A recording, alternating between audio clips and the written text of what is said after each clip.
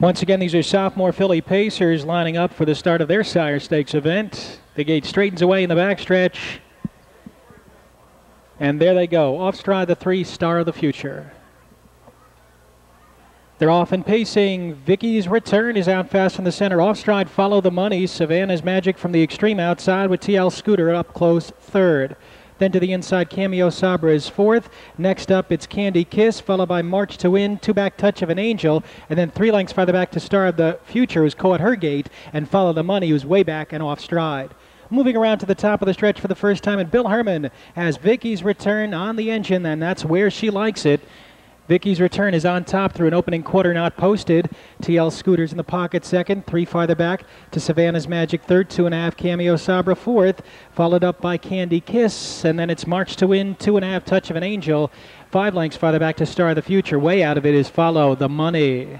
Around the turn to the half-mile pole, and Vickie's Return is on top.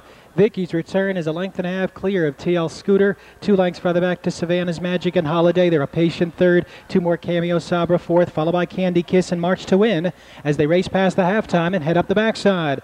Vickie's Return on a comfortable lead, has it by 2 lengths, yet to feel any pressure. TL Scooter sticking right with her in second, 3 farther back to Savannah's Magic third. Next up, it's Cameo Sabra, followed by Candy Kiss. Sizer angles that one to the outside, with March to Win picking up the live flow, and then 2.5 to Touch of an Angel, who's faltering at the tail end and far back to the breakers as they move past the 3/4, and Vickie's Return accelerates. Vickie's Return opens up by 4. TL Scooter is now a clear-cut second by 3.5. Savannah's Magic looks to close in with Candy Kiss and Cameo Sabra as they make their way into the stretch, but this is a total jogger. Vickie's Return is on top by 10.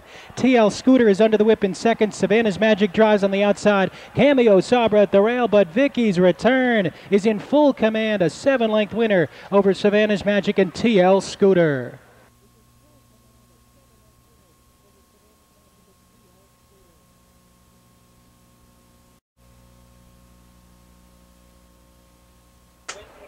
Third win in 5 starts this season for the 5 Vickie's Return. 3-year-old daughter of Noble Return from Abervic by Abercrombie is owned by Jim Plummer of Jackson, Ohio.